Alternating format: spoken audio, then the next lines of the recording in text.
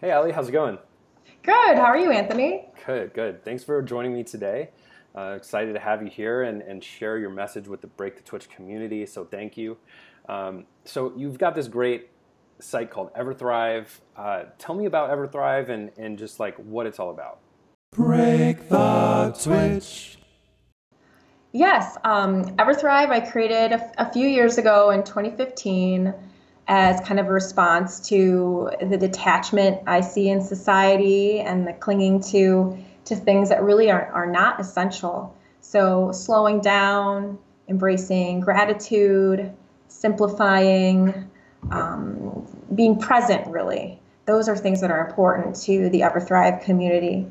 So that's basically kind of the gist of it. And then through posts, blog posts, photos, and recipes too. That's kind of, I'm getting a little bit into health and food there, recipes as well. I try to help my audience and the people I reach to kind of sift through life's white noise, as I say, and focus on what's really important. Awesome. So tell me a little bit about your life when you started it, when you came up with this idea. What were you sort of going through and thinking about at the time when you wanted to start exploring this stuff? Well, in myself, as I said, I notice a trend of just becoming distracted by things that just weren't necessary, whether they be social media, like Facebook, Instagram, just overly distracted by those things, and also distracted by consumerism and, the mall and buying things, not just buying things, but also wanting things. And things are not really what, life is made of in the end. It's the experiences, it's the moments that define us. So I was kind of noticing this in myself and a lot more in others. And so that kind of propelled me to start EverThrive. So yeah, and as a teacher, I notice a lot about just like the upcoming generation and how they are, way too focused on the immediate gratification, the next big thing, whether it's shoes or technology oriented, these items. So just kind of focused on that and disengaging from people, So much is lost when you disengage from people. So That like real world connection beyond the screen, right? yeah, empathy. People kind of lose that ability to read emotion and to connect with people on an authentic playing field. That is lost when you're just distracted by these things like in the immediate. Yeah. So we were kind of chatting a little bit back and forth earlier about boredom, and you just wrote this incredible, super like just really explicatory, I think is the word I'm looking for, like post on boredom, and it just like it really got me excited because I believe so much that boredom is this beautiful thing that we don't really have much of anymore. And it's, I think your message really resonated with me around what this is and why it's important. Tell me a little bit more about how this came up for you. Like what does boredom mean to you, and why have you been thinking about this? Well, boredom is something that we avoid, intrinsically because it's very kind of frustrating to be bored. And you kind of have to sit there with yourself and your thoughts, and that can be pretty agitating because it stretches for a long period of time. It feels like you're facing just this huge, immense, span of time with just nothing. And we don't want that. We naturally like, okay, what can we do? How can I not feel this? And then we immediately go to those things that we gravitate towards for that quick fix, like our phones, social media, buying things, or even like just playing video games while you're waiting in line or something like that at the grocery store or anything. So we lose something if we do that, though. We're escaping that kind of like terrifying feeling of like almost like lonely, it's like loneliness or sort of like desperation. We want to escape that. So we just have this quick fix. But it's in those moments of boredom that we actually can create something.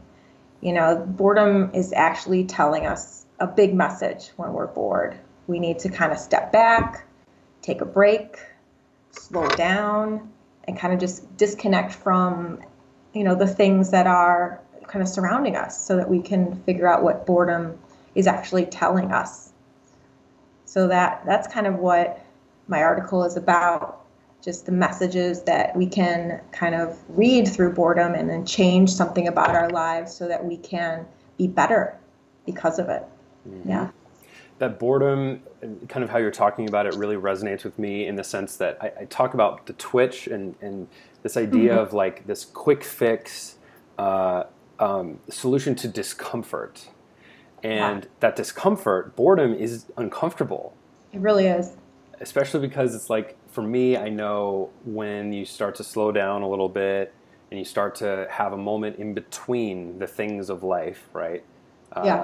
It seems like those are the times when we have a little bit of time to start processing, our brain starts going. I think it's why meditation can be so difficult if you haven't ever really practiced it much before, or even just like a meditative prayer, whatever your preference is. Right? Like, isn't that sort of boredom? Why people struggle to meditate? Because you're just kind of sitting there with your own thoughts? I don't know. Yeah. That is a type of boredom. And then you're sitting there with your own thoughts and a lot of us don't want to face those thoughts. We don't want to read what's in those thoughts because that is tough work. And trying to organize your thoughts, in a way that's conducive to some kind of output, that's tough work right there. That's why so many people can't really meditate, on the first try or practice yoga or anything that involves kind of like a silent contemplation. Yeah, it's just that it's tough to be alone with ourselves. So we'd rather just quickly, distract ourselves with something easy. And we have all these things around us constantly now, right? Yeah. Like it's this constant sort of mm-hmm. thing where it used to be harder, right? We'd have to get out the paintbrushes and get out the toys or whatever, the Lincoln Logs, and build something. And now it's just right here. We have this source of infinite inspiration. Yeah. Yeah. And, instant technology like cell phones, mobile devices, they are helpful. Mm-hmm. But they are a hindrance in that they can disconnect us from the people who are sitting right next to us. I mean, if there's a lull at the dinner table, or even if there isn't, people, teenagers, children, adults, everyone, they might just go to their cell phone. Like it might be, oh no, it's necessary to check my email right now. Break. How many likes do I have on this Instagram post? Just to check, and in that time that we do that, we could be doing the thinking to get us to somewhere new. Maybe solving an earlier problem from the day that we kind of left because it was too tough at that time. And then we could take that time even later to kind of go back to it and see it in a fresh new light. So yeah, these quick distractors are a hindrance to figuring out what we can make of ourselves in these times where there's a lack of activity. Mm-hmm. Oh, that's incredible. It reminds me of this. You talking about this reminds me of like shower thoughts.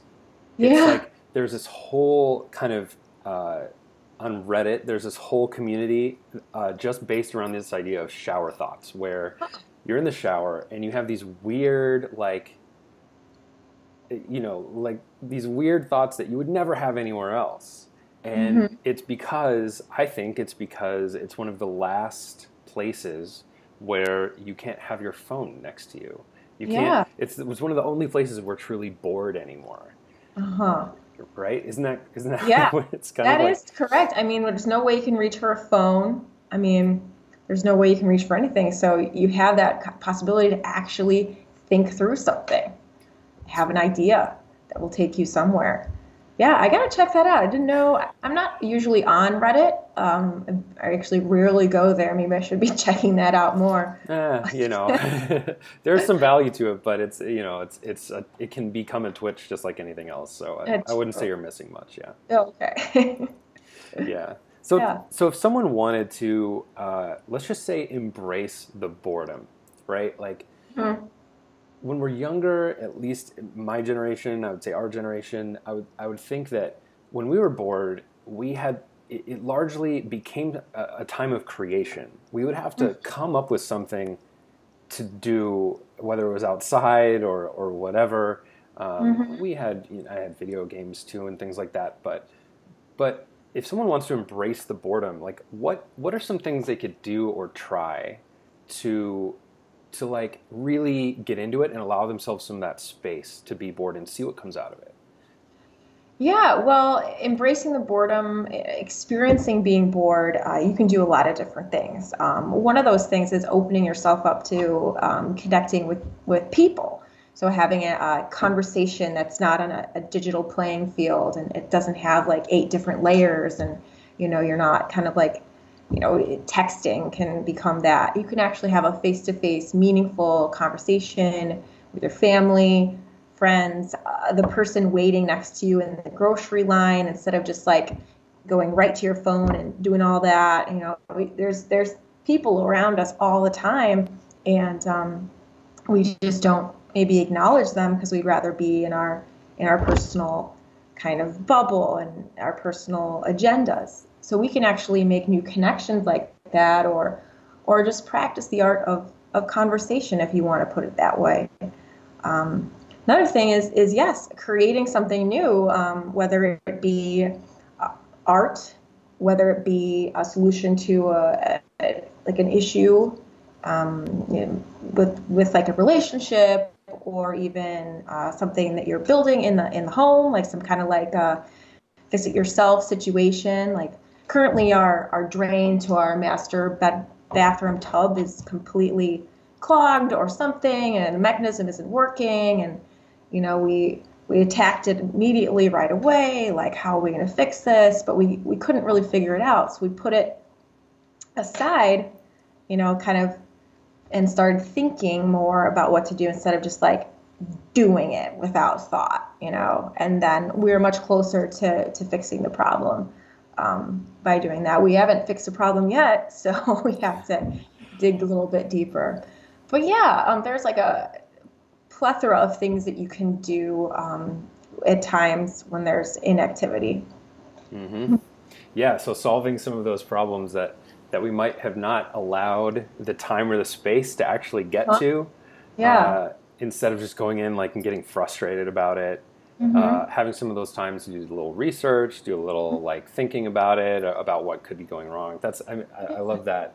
I Yeah. love that idea as well. Well, I really so appreciate your perspective on this, and again, there's more on the blog on Break the Twitch. So I will put a link to the actual article in the description of this video as well. But Ali, I'd love for people to be able to find more about you and what you're doing with EverThrive. So where can people find you online and more? Yeah. Thank you. Well, EverThrive, you can find me and EverThrive at everthrive.org. And I have a Facebook page as well under the same name. So you'd be facebook.com/EverThrive. And I have Instagram, Twitter. I don't use Twitter too much. I kind of just, the posts recycle from Facebook. I'm never on Twitter. So it's probably best to go to Facebook or the blog itself. All those sites are connected directly from the blog. And you can find me there.